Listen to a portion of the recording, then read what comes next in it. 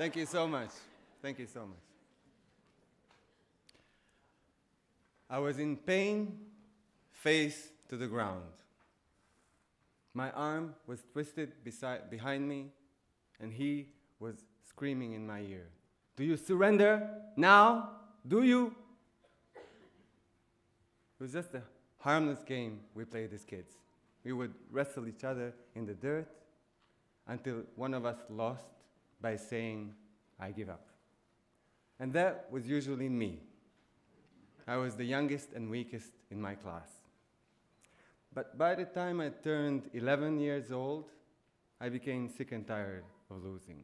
So on that day, I gathered the courage and I told myself, no matter what happens, no matter how much my arm hurts, I just won't give up. I may not win, but I won't be defeated either. This episode was formative, and it helped me overcome many challenges later in life. But the reason I thought about it recently is because I realized that this determination is something we all share. You, more than I, are relentless in the pursuit of your goals and able to overcome any challenge.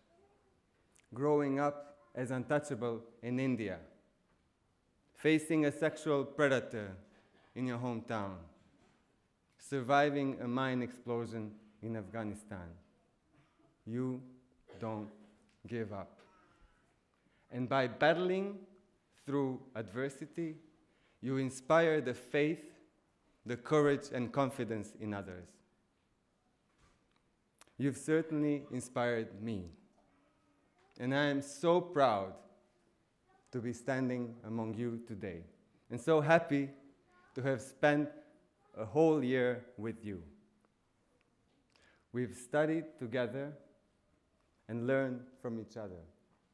We've traveled around the globe, from Cape Cod to Cuba, Uganda, and Japan. We've seen lasting friendships bloom all around us. And we've seen one engagement ring change hands. Sadly, we had to say goodbye to our loved ones.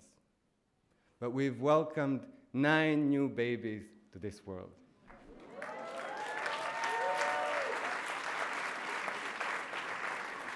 We've extended our family, and I always dreamt about having a large family.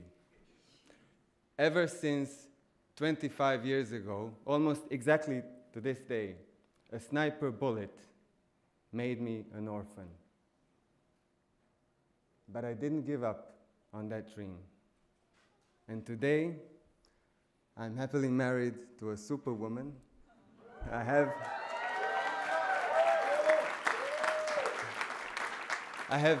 3 wonderful children and 194 amazing sisters and brothers.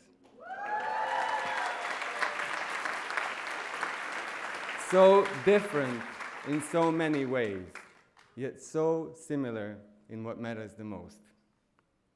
And as we walk out through these doors, armed with our fancy new diploma and eager to casually drop the H-bomb, we should have the humility to acknowledge just how unlikely we were to come here, how far Harvard Square is from the streets of Manila, Kampala, and Bogota, where we grew up, from the institutions and NGOs and corporations where we drafted our memos and policy papers and project documents, from the embassies, from the outposts and deserts where we served our nation.